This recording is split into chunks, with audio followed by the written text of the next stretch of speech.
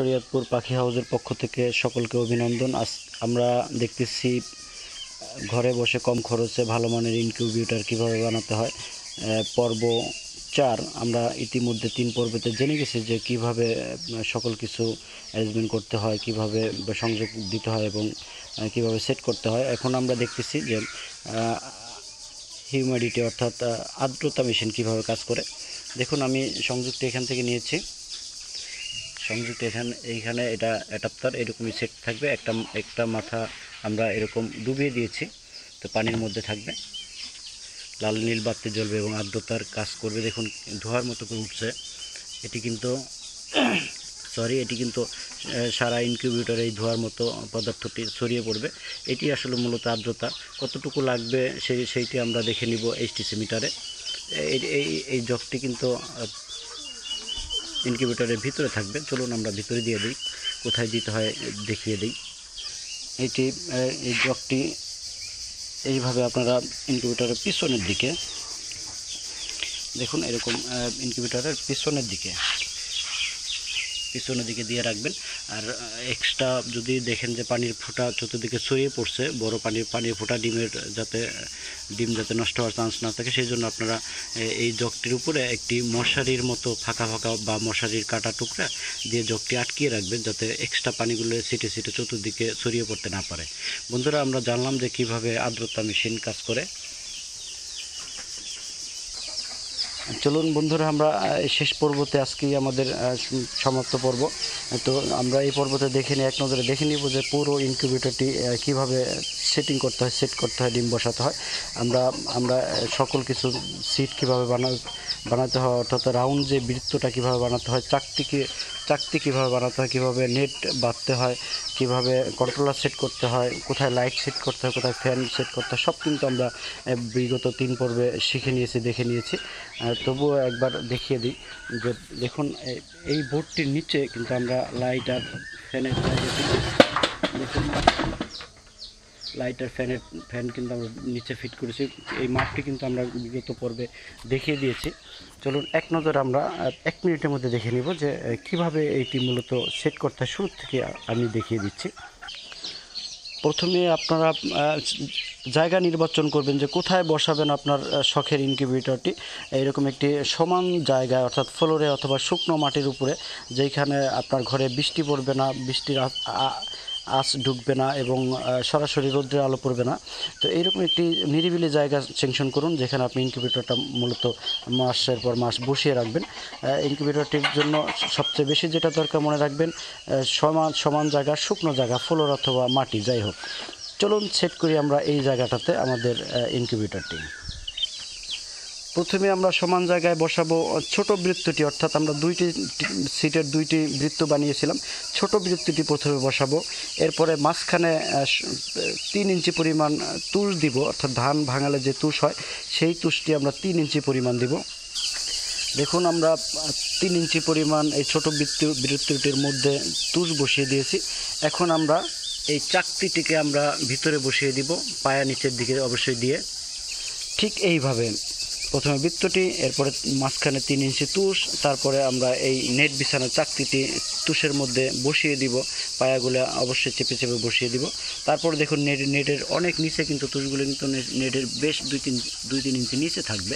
তো এর উপরে মূলত আমাদের ডিমগুলো বসবে। এরপর আমরা পরের চাক্কাটি বসিয়ে দিব এর উপরে। পরের চাক্কা অর্থাৎ সিটের বৃত্তটি বসিয়ে দিব, ছোটটি মাঝখানে এবং বড়টি অবশ্যই বাইরে দিয়ে। তারপর আমরা এই ফাঁকা জায়গাটা, এই দুই টিনের মাঝখানের যে ফাঁকা জায়গাটা, এইটাও কিন্তু আমরা তুষ দিয়ে পরিপূর্ণ করে ভরে দিব চতুর্দিকে। ঠিক এইভাবে আমরা তুষ দিয়ে চতুর্দিকের এই 2 টিনের মাঝখানের যেই 1-1.5 ইঞ্চি জায়গা থাকে, চতুর্দিকে কিন্তু এইভাবে আমরা ভরে দিব তুষ দিয়ে। তুষ থাকবে নিচে, তুষ থাকবে চতুর্দিকে 2 টিনের মাঝখানে, আর কোথাও তুষের ব্যবহার নেই। তুষের পরে আমরা চলে যাব উপরের বোর্ডটি বসিয়ে দিব, যেটি আমরা একটু আগে বানিয়েছি। দেখুন, আমরা বোর্ডটি উপরে দিয়ে দিয়েছি। আমাদের টেম্পারেচার কন্ট্রোলারটা উপরে আছে একটা মাল্টিপ্লাগ। আমরা প্রথমে যেটা করব, ভিতর থেকে যে ফ্যানের লাইনটি এসেছে এইটিকে আমরা লাগিয়ে দিব। দেখুন, এখন কিন্তু ভিতরে ফ্যান ঘুরছে, এইটি অল টাইম ঘুরতেই থাকবে। 3 ইঞ্চির ফ্যান, এসি ফ্যান। তো এরপর আমরা টেম্পারেচার কন্ট্রোলারের লাইনটি লাগাবো এই লাইটের সংযোগের সাথে, এবং টেম্পারেচার কন্ট্রোলার থেকে যে পাওয়ারটি পাবে সেটি পাবে এই 2-পিন প্লাগের মাধ্যমে। আমরা লাগিয়ে দিলাম।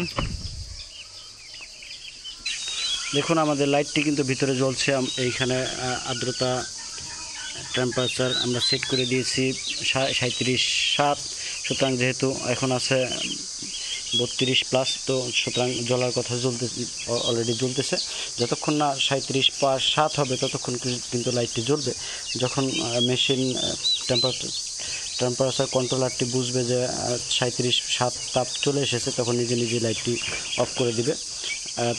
আমাদের হিউমিডিটি অর্থাৎ আর্দ্রতা কিন্তু জগটি আমরা এইখানে রেখেছি, তো এইটিকে আরও পিছনে রাখতে হবে। আর্দ্রতার জগটি আমরা এরকম পিছনে দিয়ে দিব। দেখুন আমরা আর্দ্রতার জগটি পিছনের দিকে, ইনকিউবেটরের পিছনের দিকে দিয়ে দিয়েছি, যাতে আর্দ্রতা নামক ঝামেলাটি পিছনের দিকে থাকে। তো ফ্যান আছে, যেহেতু ফ্যানের বাতাসে কিন্তু আর্দ্রতা সারা ইনকিউবেটর ছড়িয়ে পড়বে। এরপরে আমাদের শুধু গ্লাস দেওয়া ছাড়া আর কোনো কাজ নেই, ডিম দেওয়া ছাড়া আর কোনো কাজ নেই। বন্ধুরা, আমরা কীভাবে সেটিং করতে হয় পুরোটি কিন্তু আমরা দেখে নিয়েছি অলরেডি। তো এখন আমরা এইখানে উপরে 1 ফুট বাই 3 ফিট যে গ্লাসটি আছে সেইটি আমরা দিয়ে দিব।